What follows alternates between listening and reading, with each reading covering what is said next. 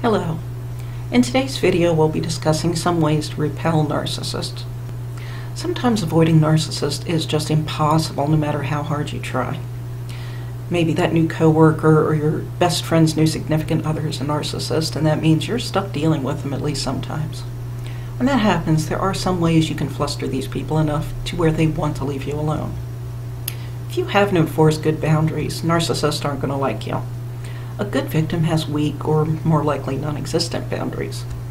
If you have healthy boundaries that you aren't afraid to enforce, a narcissist won't really know what to do with you. They're probably going to try to overrun them or make you feel stupid or wrong for having them, but when you're secure in the knowledge that what you're doing is right, their gaslighting and their games won't work on you. Having healthy self-esteem is also a huge turnoff to narcissists. The lower a person's self-esteem, the easier that person is to control because that person will tolerate a lot of abuse.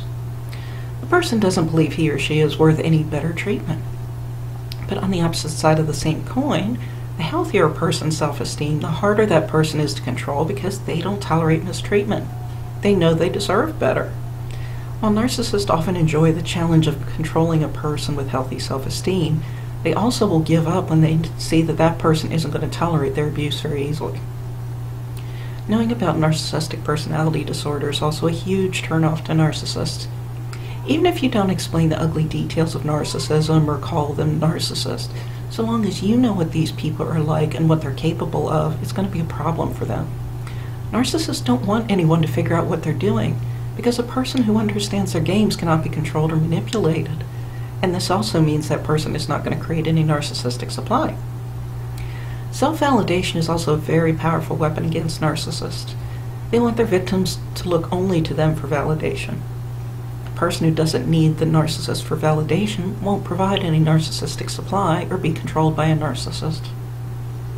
Understanding that no contact is a very viable option also gives you strength when dealing with narcissists, and they can handle a strong person.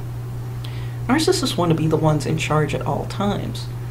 If you know that you have options and you don't have to let the narcissist make decisions in the relationship, things like that, you'll become a pretty formidable foe to a narcissist. If a narcissist knows that you don't need him or her, you cease to be a victim and instead become a threat. Narcissistic parents and spouses in particular like to make a victim completely dependent on them, preferably financially and emotionally. If they see you're well aware that you don't need the narcissist and can leave the relationship at any time and still survive just fine, you're not going to be a good victim to a narcissist. Avoiding all narcissists is definitely impossible, unfortunately.